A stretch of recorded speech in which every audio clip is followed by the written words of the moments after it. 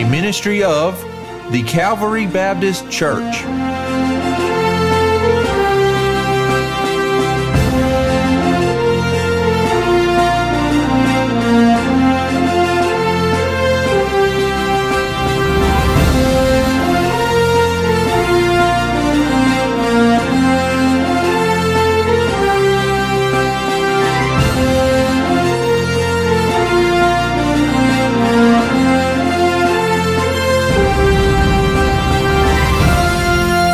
This is Countdown to Courage. Well, hello everyone. Good to see you today. Thank you for being a part of our broadcast. And we've been off the air now for just a little while. And my wife and I were out west visiting with the kids for just a little bit and spending a little time with the grandkids. And so I apologize. We were off the air. And so anyway, it's good to be coming to you back today on this Tuesday. Let's see, January the 24th, 2023. Again, hope you're having a great day today. It's a beautiful day where I am. And we thank the Lord for that. Yes, my voice is not up to par today, but I just hated not to do the broadcast. So we're just going to sort of squeak through it today and trust the Lord to get us through it. And so I appreciate your prayers. I appreciate your prayers with that. Well, listen, there's been a lot of updates and going on with Facebook and Apple and all those kinds of things. One of the things that I'm noticing on this side today is that there's just a lot of weirdness when it comes to Facebook. Some of the things that are somewhat normal are not normal today. I'm not receiving notifications about the broadcast going live. I'm not receiving some of the notifications that normally let us know about the services at Calvary. And that's not the first time that that's happened. It happened again weeks ago, and I had to go into my settings and make some changes, and so you may have to do that as well. So I said that to say this: if you would be so kind as to share the broadcast today, share it with everybody you can, because I feel like probably there's a lot of people that are having the same issues with not receiving the notifications. So anyway, if you'd help us with that, we would appreciate it. We love you guys. We count you as a dear friend and a wonderful part of our Countdown family. And so we're glad to be back with you today and excited about what the Lord is going to do. We are going to give you, I tell you what, let's do before we do anything. Let's go ahead and recognize our live audience today. And then I want to make some very important announcements. And then we will give you a very brief lesson today. And hopefully our voice will be in a little bit better shape tomorrow. And so, anyway, let me see who's on here with us today. And right at the last minute, I had to use another device because one device I use on a regular basis just decided to update right in the middle of the broadcast today. Here again, that has to do with Facebook. And so, anyway, it looks like Beverly Frizzell is watching today. Beverly, welcome. It's good to see you. Thank you so much for tuning in to Countdown. And is this your first time? And if so, welcome. Man, we're so glad to have you watching today. There's the Hooks from Morganton, North Carolina. Barry, Christine, hope you're doing well. Barry, we've been praying for you, and I know you were in the hospital, and I hope you're doing better. And Christine, I hope you're well today, and it's good to see you on Countdown to Courage. God bless you guys. Thank you for being here. Let's see here. There is Patsy Bird. Hey, Patsy. Thanks for watching from Harmony, North Carolina. Good to see you today. Almeida Campbell. Miss Almeida, wonderful to have you aboard today. Thank you so much for tuning in. Karen Hoffman. Hey, Karen.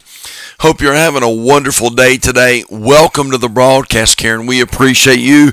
There's Peter Spirito. Peter, good to see you, buddy. Hope you're having a great day today. Lisa Helms is watching. Hey, Lisa. Good to see you today. I hope you're having a wonderful Tuesday. It's great to have you on here with us. There's Gary and Christine Edwards. Hey, Gary, Christine.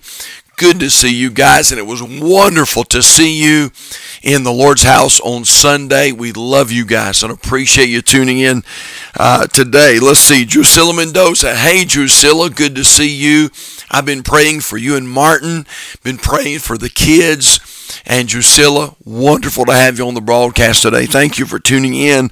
Let's see here. Let me make sure I've got everybody. There's Rose Ballou. Hey, Rose.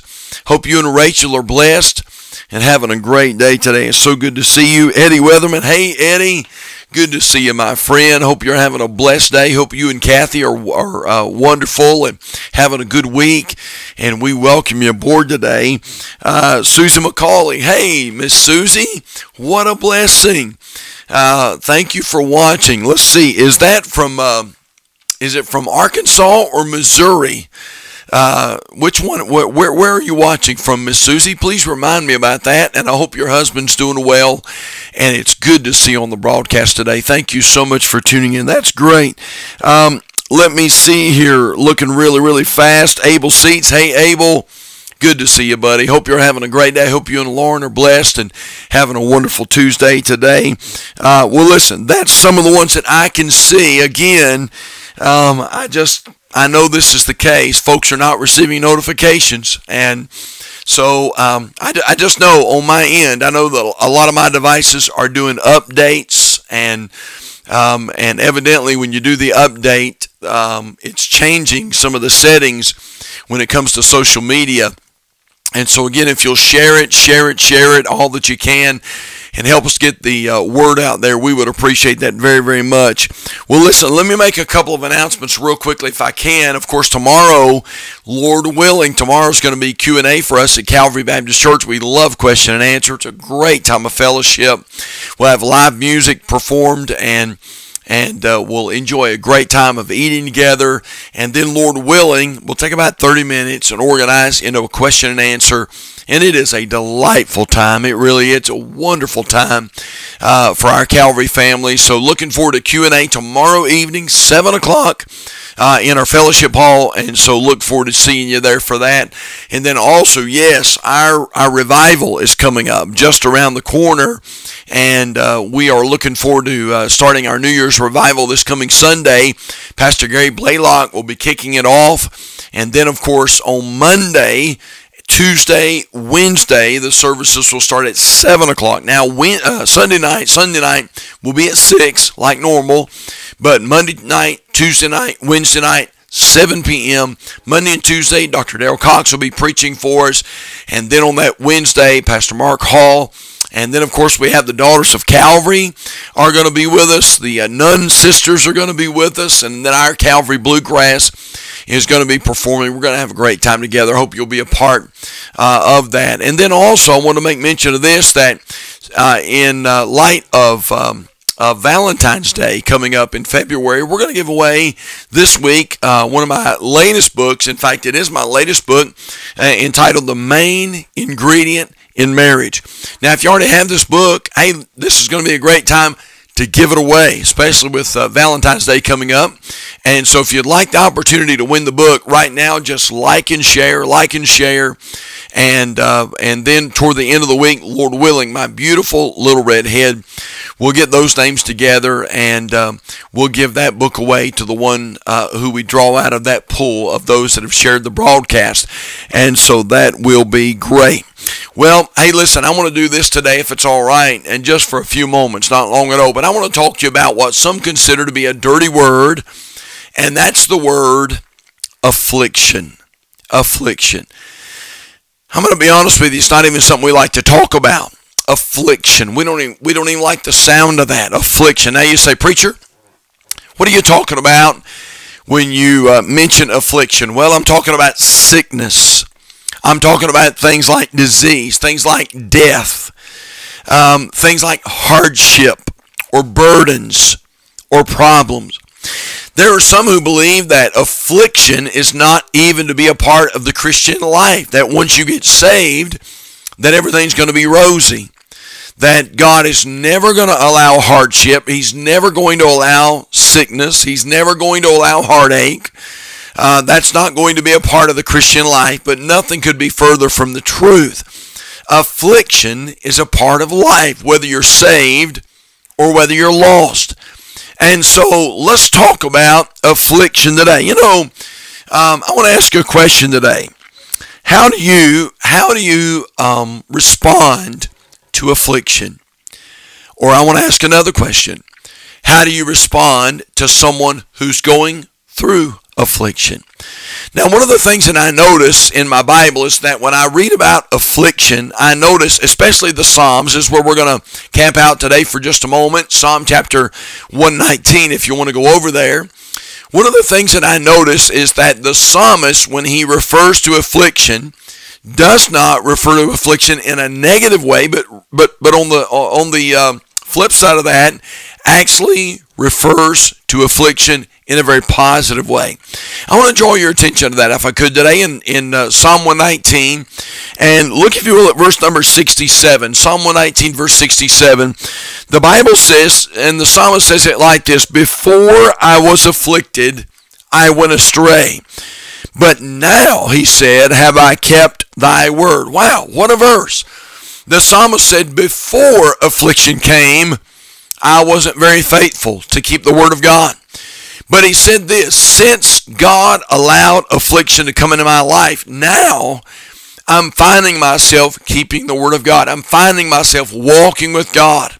I'm finding myself getting something from the word of God. Let me read that for you again. Before, the psalmist said, before I was afflicted, I went astray, but now have I kept thy word. How about Psalm 119 and verse number 71? The psalmist said it like this: it is good for me that I have been afflicted. Wow. It is good for me that I have been afflicted, that I might learn thy statutes. And then in Psalm 119 and verse 75, the psalmist said, I know, O Lord, that thy judgments are right, and that thou in faithfulness hast afflicted me. Now, you know, there are some people who believe this. They believe that when affliction comes, when hard times come, when sickness comes, when the child of God might have a disease or cancer or problems or whatever the case may be, there are some that associate that with the judgment of God. Now, can God use affliction to judge? Of course he can. God can use anything he wants to judge. God can use a hornet or a bee to bring judgment, and he did so in the Old Testament. So yes, God can use affliction to judge people, but here's what I'm saying. Oftentimes when affliction comes, we always associate that with judgment, or we associate that with negativism. And nothing could be further from the truth. God uses affliction for many different purposes. And that's what I want to talk to you about, Lord willing, this week. Now, let me give you today, as we go off the air, let me give you Isaiah, the book of Isaiah, Isaiah 55, verse number 8. Now, listen to what our Bible says in Isaiah 55 and verse number 8. For my thoughts, God said, for my thoughts are not your thoughts, neither are your ways my ways, saith the Lord. For as the heavens are higher than the earth, so are my ways higher than your ways, and my thoughts than your thoughts. And so God says this. God says that, you know what? You're not always going to figure out what I'm doing. Even when it comes to disease or problems or hardship or afflictions, God says sometimes I use those things to accomplish different goals in different lives. And so here's what we're going to do, God willing. This week on the broadcast, we're going to talk about the reason for affliction. There may be somebody today that's watching this broadcast and you've been going through a very difficult time, a very hard time. And there's been times when the devil has come and the devil has said, you know what, if God was so good, God wouldn't allow you to go through that. And you've even questioned God. You've questioned the love of God. You've questioned why the Lord would allow that to happen to your family, or why the Lord would allow that to happen to you, or why the Lord would allow something to happen to your child. Well, listen, I want you to be a part of this broadcast today because we're going to unpack that a little bit, and we're going to talk about the reason for affliction. If you know of somebody that's really going through it right now, and you think that this would help them and encourage them, please share the broadcast, and then please pray for my voice, and God willing, we'll be a little better tomorrow. I hope so. And again, I started not to even have the broadcast today, but I just listen, I just wanted to be with you. I just wanted to go ahead and go forward today. So anyway, I appreciate so much you being a part of the broadcast. We just put our prayer helpline on the screen today, 704-327-5662. If you're watching this broadcast, friend, and you don't know Christ as your personal Lord and Savior, please call that number today, and we would love to share the gospel of Jesus Christ with you. If no one answers immediately, be sure you leave a callback number so we or one of our prayer helpline workers can call you back. And then all of our countdown family, don't forget, you finish it for me. Be kind to everyone, because everyone's having a tough time. Hey, listen, hope you have a great Tuesday, and God willing, we look forward to seeing you tomorrow on Countdown to Courage. Be blessed.